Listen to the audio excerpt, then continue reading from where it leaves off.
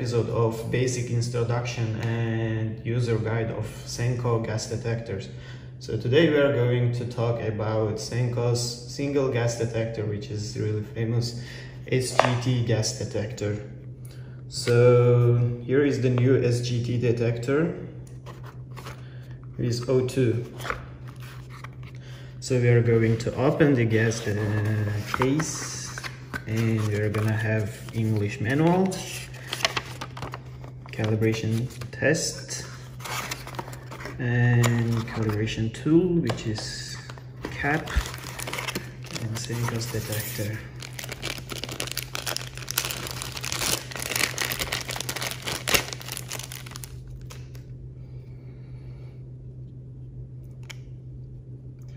So basically this instrument is very unique as well as in SGTP. So this instrument also has integrated infrared portal, which you can download your event logs, and this is disposable gas detector, which is after 2 years, at least 2 years, you will use and just throw away.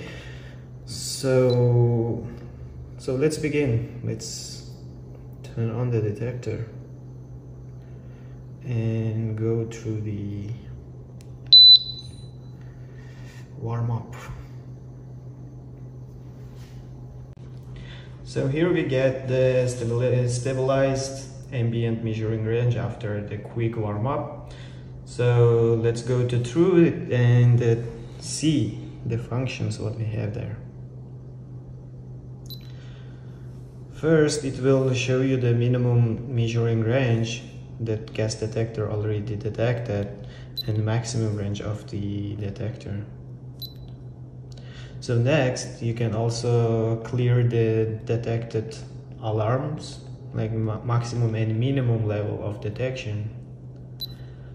And also it will show the remaining lifetime of the gas detector. Basically it's 24 months.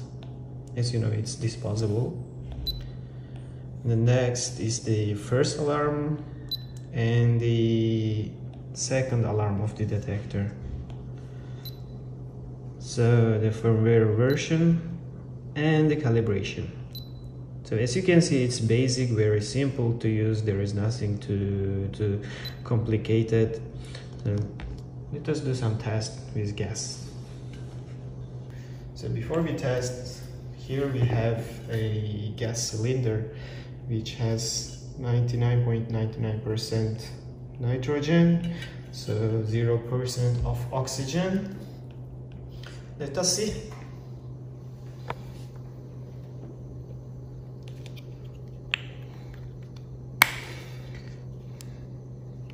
I don't know if it will show 0 or... So I'm gonna open the gas cylinder. Here we go. Wow. This is absolutely so fast, that's insane.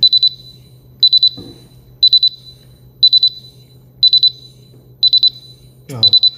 So here we got 0.0 volume of oxygen, which is exactly same with our gas cylinder. If you can see, that's really fast. It has really fast reaction. Let us see how it will go up. So you see, it came to normal ambient measurement, 20.9, so which is quite good. So very simple to use. So minimum value is 0 point, which we already detected, and maximum is 20.9. It didn't go up yet because we don't have higher value of oxygen now. So remaining time, so let us calibrate. Calibration process is also very simple, there is nothing to worry about it, and it's really easy. So when you get to this function, just press and hold the button for 3 seconds. So it will require you to do 0 calibration, this icon, and if you press one more, it will show you standard gas calibration. So let us, and if you press one more, it will execute the function. So let us go to zero calibration. Zero calibration is basically, as you know, in fresh air, should be done. So it takes only 10 seconds for zeroing the sensor. So if it's successfully done, there will be icon of V, seems like a V, but if it fails, it will show you X. So once we are done the fresh air calibration successfully, let's go to standard gas calibration. So once we click and hold the button, there will be 60 seconds.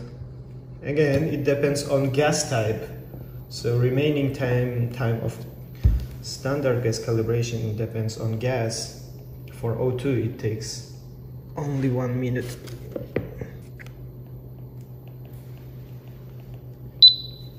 So here we get the gas calibration successfully done. As you can see, it shows V.